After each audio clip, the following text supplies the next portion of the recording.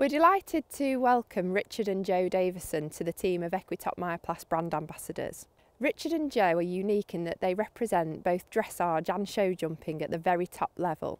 We've come to their yard in Staffordshire today to find out a little bit more about how they train their horses and find out what is similar about training a dressage horse and a show jumper and what the differences are. Well, we often get asked about the similarity between training top jumpers and dressage horses. And what I think is that we need to be able to influence them and adjust their way of going. So by that, I mean we need to be able to adjust their bodies, their necks, and of course their legs. We need to be able to put them exactly where we want them and at the speeds that we want them. Although dressage and jumping, the outward appearance looks very different. We train them from in exactly the same way. We want to be getting instant responses from our signals and aids, and that's what it takes to be successful at Grand Prix dressage and Grand Prix show jumping. When you talk about the outward appearance being different, so you're talking about the frame, the outline of the horse when it's jumping is much longer. Yeah. And obviously with dressage, you know, they carry their necks up more and step underneath in a more collected frame. But the way they're using their muscles is actually very similar, or at least they need the whole range of movement of their muscles. Absolutely, it's been having that flexibility so they're able to use everything that they have. Dressage is slower and jumping is faster. How does that mean they work differently? The dressage horse is more of an endurance type muscular output. I mean, mostly they work in an aerobic state, meaning that there's oxygen to the muscles at all times, whereas that isn't necessarily the case with jumpers, is it? My jumping horses would work anaerobically. Well, they'd use a mixture of both, but they'd also be working anaerobically more than the dressage horses would be. And that is when the cardiovascular system can't meet the demands of the horse's oxygen, and then they'll be looking to use other energy stores such as glucose and glycogen.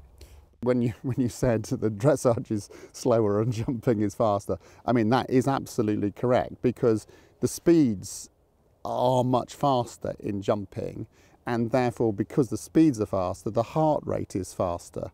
Not every jumping course the horse is performing anaerobically, are they? I mean, what factors can influence that? There's factors which include the length of the course and the type of class. So if it's a speed and you'll be going faster with the horse, then it's more likely to work anaerobically.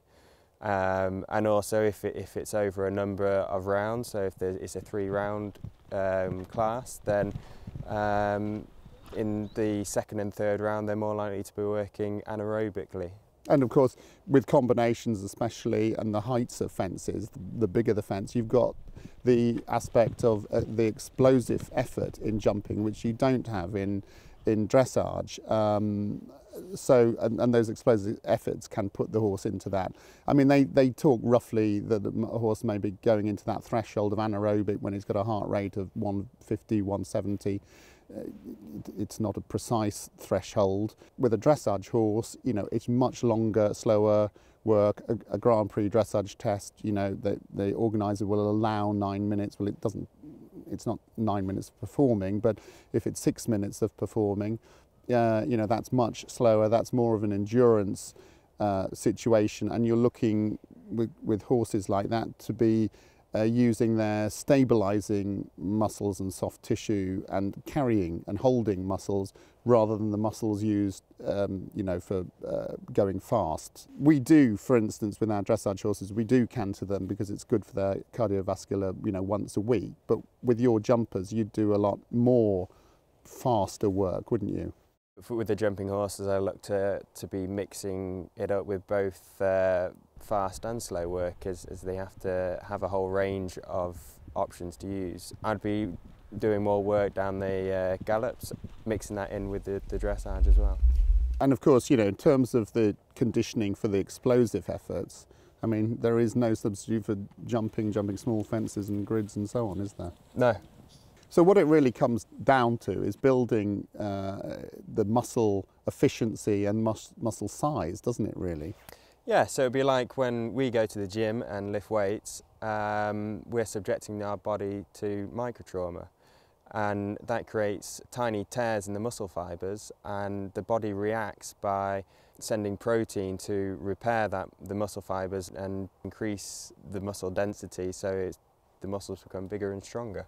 And of course, part of protein are amino acids, and the horse can't produce all the amino acids he needs for those protein building blocks by himself. They have to have a certain supply by ingesting it, by being fed the amino acids, and that's really what prompted us to contact Equitop Myoplast and work together with them, because, well, really we're putting all this work into our dressage training and jumping training to build the muscles, but without complementing the proteins and the amino acids, then we wouldn't be achieving the results that we want to achieve. And when we're training horses, it goes hand in hand that there's no point doing all this training if they're not getting the required nutrients and things that their bodies need to develop.